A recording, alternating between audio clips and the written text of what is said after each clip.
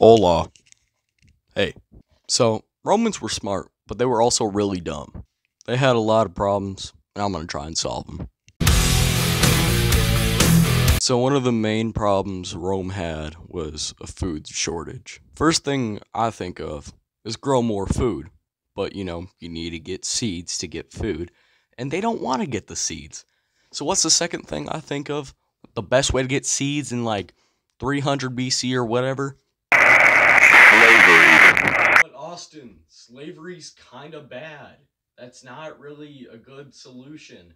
Plus, slavery is kind of outdated and it's kind of racist. And so, you may think, Rome already had slaves. Well, I'm not racist, I swear.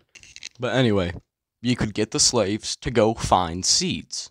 And then you get more seeds for, eating. More slavery equals more seeds, which equals more food. Shaboom. Problem uno solved. Numero dos. Inflation. So, not enough people want to work because, work is hard. You have to do physical labor for money just to feed your family, and that's the bare minimum, Like, honestly, that sucks. So, yet again, I'm going to say the solution to that problem is slavery. Have the slaves do all the work, make everything free, and shaboom, no more inflation, no more jobs. Economy, skyrocket. And we don't have to pay them. Why? Because they're slaves.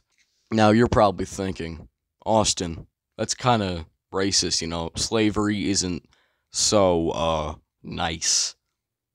Well, people didn't care back then. Thank you for watching.